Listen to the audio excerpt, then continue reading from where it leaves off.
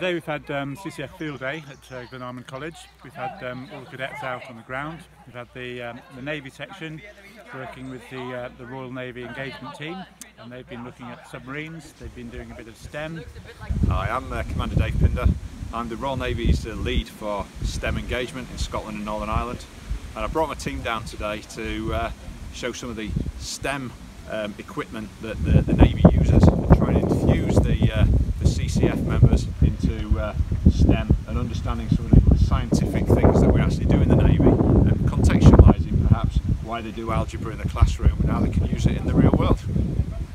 Today we've got an experience of being in one of our Vanguard class submarines, so we talk about the technology on board, some of the life support systems that we have, how we stay alive, how we wash, how we create our own oxygen, and then we've also got some sparrows where they can get involved with computer programming, and that's again something that we do quite a lot of. 20 minutes. The Royal Navy's Go. I'm Chris McGinley, Royal Marines. I am one of the regional engagement managers for the Royal Navy regional headquarters in Rosyth. So we're here today with the CCF, mostly the Royal Navy section, but we've also had one of the Army sections as well.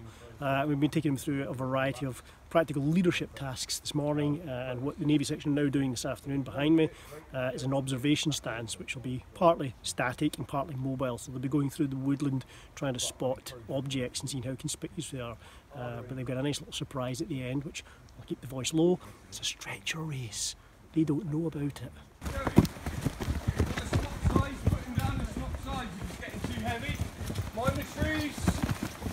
The Army have been practicing their fieldcraft. They've been doing a bit of weapon training, and they've also been doing some paintball.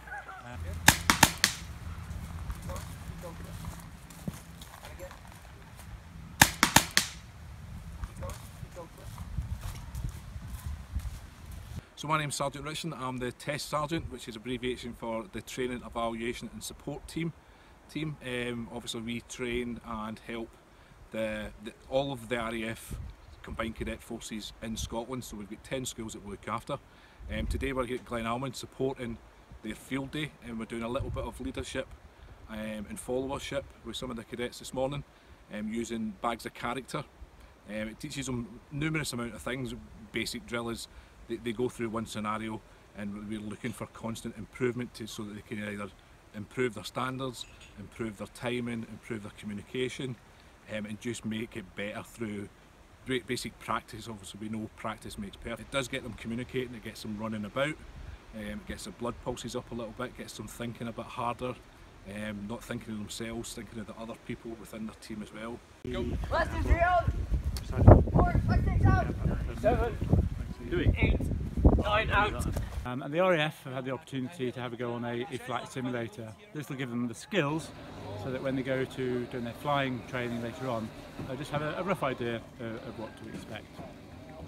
Later on this evening we're going to do exercise night noise, where the cadets all go out in the dark and they listen to some familiar noises, but they'll notice that they're a lot louder at night. So I'd like to thank the Royal Navy Youth Engagement Team and also the Cadet Training Team and the RAF for turning up and supporting us and bringing their various bits of equipment.